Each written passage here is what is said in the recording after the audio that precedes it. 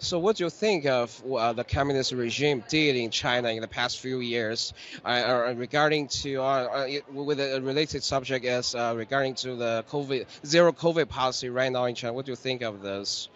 I think it's terrible. I think that uh, even if your government wants to put some sort of safety net in place, I think that is important. However, I feel like the zero tolerance policy, I think it caused more harm. I feel my heart goes out just seeing some of those videos that freedom fighters have leaked out.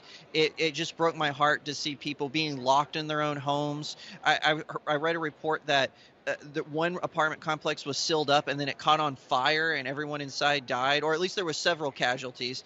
And I just think that's terrible. I think citizens should have a huge say in how they approach their own medical freedom. I think that is something that is important, and I really feel that how the CCP handled that was just tyrannical.